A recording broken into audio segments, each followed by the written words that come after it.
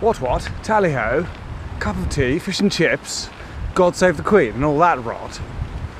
I've only bally well gone and made it back to good old Blighty in one dash apiece. Jolly good show.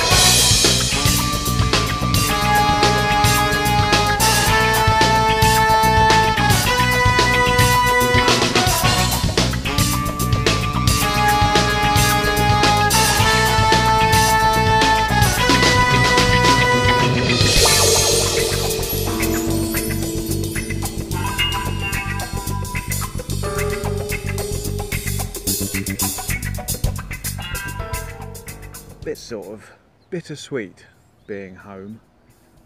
On one hand, I'm back in the land of cheap meat, expensive trains, poorly surfaced roads and cycling in heavy traffic.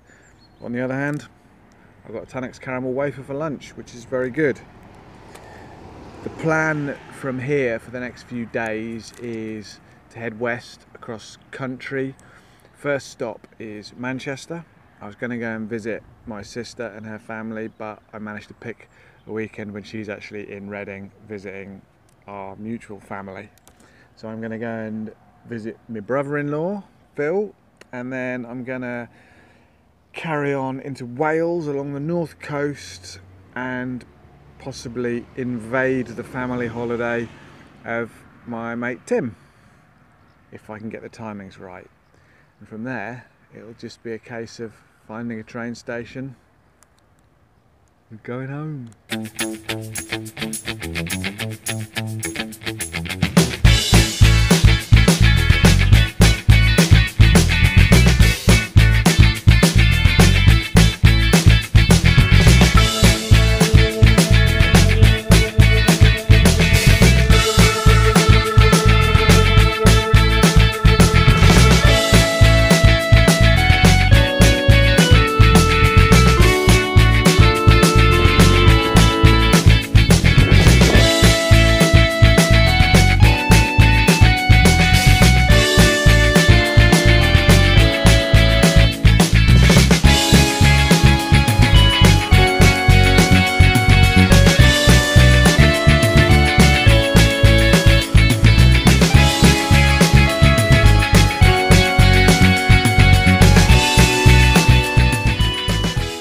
Day one back in the UK, done.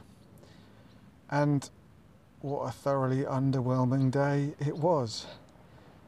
I spent most of it following the Trans-Pennine Trail, which sounds amazing, right?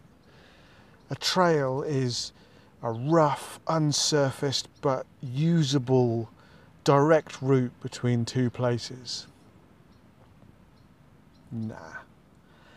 The Trans-Pennine Trail is a really good example of this thing that we seem to like to do in England, where you just pick a load of roads, put signs on them saying they're part of the cycle network, and then claim that we have cycling infrastructure. I'm a big fan of Sustrans and what they stand for, but I think if you haven't done anything to a road to make it more bicycle friendly than it was, or more bicycle friendly than other roads in the area, then you can't call it a cycle route. It's just a road. Just call it a road. The Trans-Pennine Trail is not a cool destination adventure route. It's just a collection of roads, some of which are pretty busy, that takes you on a sort of meandering wander through some pretty flat, pretty boring farmland. I don't know. Maybe it'll get better as I go further in. Maybe I'm just grumpy because once again I was cycling into a relentless headwind every day, except for that one morning on the Kiel Canal. Every day since I left Halmstad I've been cycling into a relentless headwind. I think it might be Mother Nature's way of telling me I'm heading in the wrong direction. It's not time to go home yet. I hate it. I hate it with a deep passion from a particularly dark and unpleasant part of my soul. I would rather ride into the rain than into the wind. But I survived. It's fine. I did over 100 kilometers, which is good.